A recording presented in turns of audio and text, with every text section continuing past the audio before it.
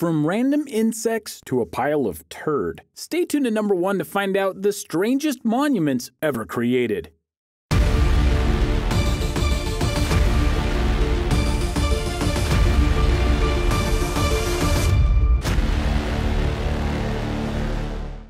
Number 10. Boll Weevil Monument.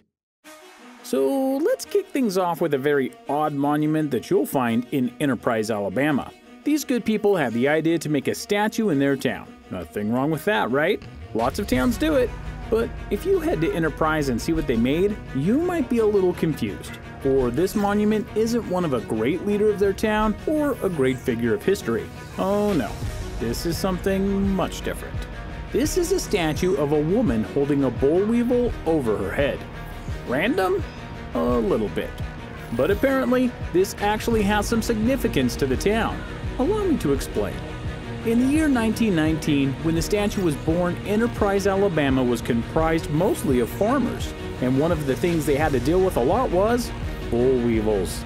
In fact, they dealt with them so much that they had to completely change their agricultural ways and started planting and growing peanuts. Turns out, this was a good thing, as it brought a lot of wealth to the town. So they're honoring the boll weevils for helping them change their ways, including naming them in a statement on the statue. In profound appreciation of the boll weevil and what it has done as the herald of prosperity, this monument is erected by the citizens of Enterprise. Number 9. Carhenge.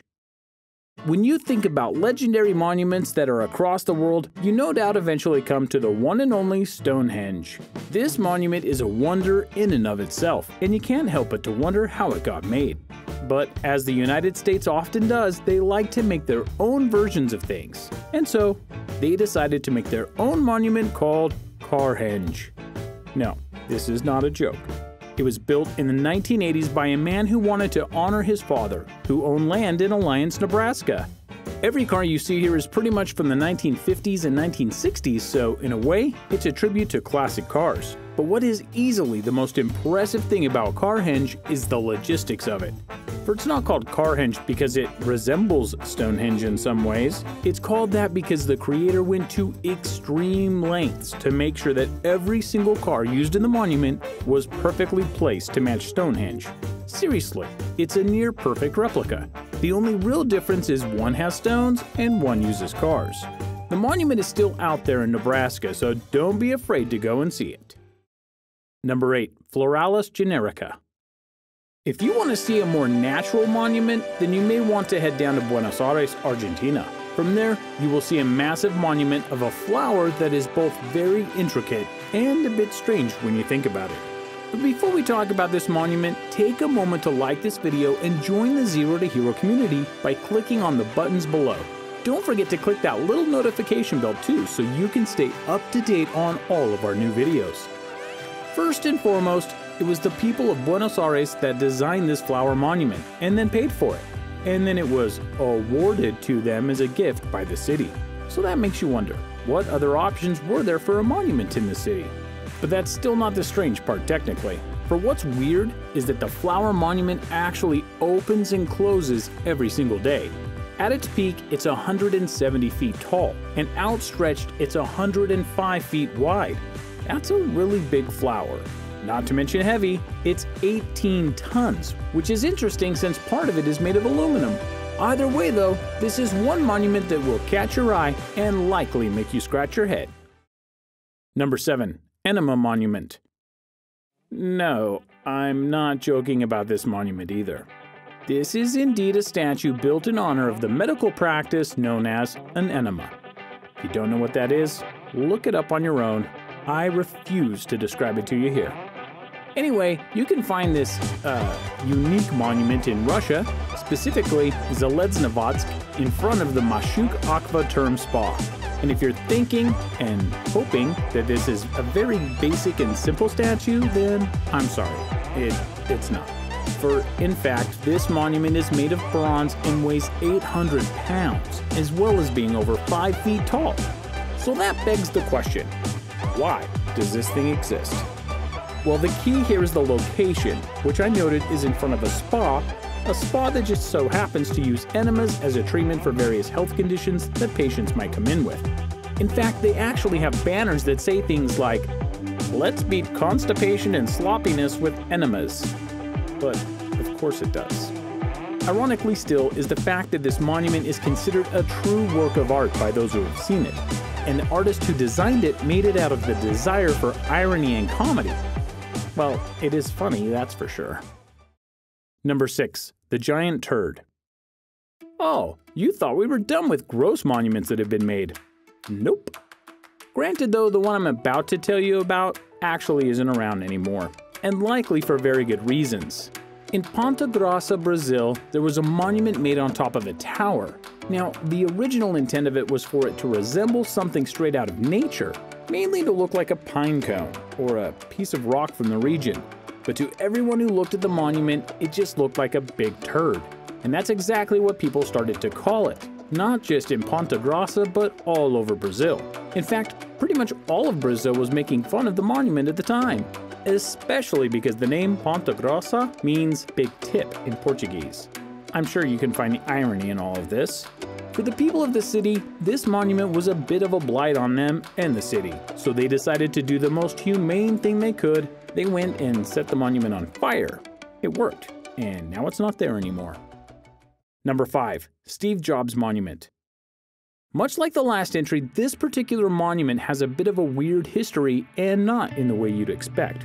You see, the legendary Steve Jobs was an inspiration to many in the tech world. He personally helped bring the computer age to fruition, as well as made things like Pixar, the computer mouse, certain music software, and the iPhone itself popular, among many other things of course. But as life does remind us, not everything can last forever, and Steve Jobs unfortunately passed away from cancer in 2011. And not long after that, a memorial to him went up in St. Petersburg's National Research University of Information Technology, Mechanics, and Optics. What's so strange about that? Well, that it's in Russia. You'd expect a monument like that to go up in America, where Jobs' fame was the biggest, but that wasn't the case here. It was in Russia, and that was a bit strange, for the monument wasn't of Steve Jobs himself, but rather an interactive replica of an iPhone that you could see pictures of Jobs with and get glimpses into his life. Just as strange though is that the monument was taken down a year later for political reasons. Although these were refuted, the monument was never put back up. Number 4. Georgia Guidestones. Let's head to Georgia, the state, not the country, and head up a hill into its northeastern corner, where there are 5 stones of mysterious origin and intent. These are the Georgia Guidestones, and the purpose of them, who made them, and why they were put in this particular spot has baffled scientists since their finding in 1980. The stones are 16 feet tall, weigh 20 tons, and all of them are made of granite. But that's just the beginning of the strangeness of them. For on these granite stones are writings in 8 different languages, including text written in Egyptian hieroglyphic, Hindi, Arabic, and Swahili. What do they say? Well, they're instructions on how to rebuild the world. Let these be guidestones to an age of reason. So you could interpret it as a moral rebirth instead of a physical one. Yeah, that's strange. And the fact that we still don't know why they were exactly put on this hillside, or in all of these languages, is just as strange. Number 3. The Headington Shark. I'm just as surprised as you. I mean, who would make a monument of a shark? Well, apparently, the people of Britain. Oh, but that's not the strange part per se. For while having a shark appear to be plummeting into your roof is strange, but making it look like a remembrance of the devastation of the bombing of Nagasaki in 1945 is, well, yeah, it's very strange. But that's exactly what happened. And this is no small shark either. This shark is 25 feet tall. But it gets better. The local council tried to have it removed, but the owner went to court on behalf of the shark and saved it. I mean, you can't make this stuff up. Number 2. Jimmy Carter Peanut. For anyone who knows American history, you'll know that Jimmy Carter was known as the Peanut President. But for the record, it wasn't because of his mental health, it was more of his background and upbringing. Jimmy Carter was a peanut farmer. But if you head to Plains, Georgia, you're going to find a very odd tribute to the president, a 13-foot tall peanut that smiles widely. Why? because Carter was known for his smile, and so the peanut is a tribute to both his charm and his heritage. But seriously, wouldn't a regular statue of the man holding a peanut be better? Number 1. Crazy Horse Memorial. Okay, this memorial is strange in context because it's technically not done, which is strange because it was started over 70 years ago. That's right, this monument was started back in 1948 and is a tribute to the legendary Native American warrior and leader Crazy Horse. But in all those decades, it's never been finished. To be fair, it's being carved out of a mountain and is said to be over 600 feet long and over 500 feet high. So yeah, that's a lot of work. But to not be finished by now? Someone needs to have a talk to this crew about their work ethic. Am I right? Tell us your thoughts on these strange monuments in the comments below and take care!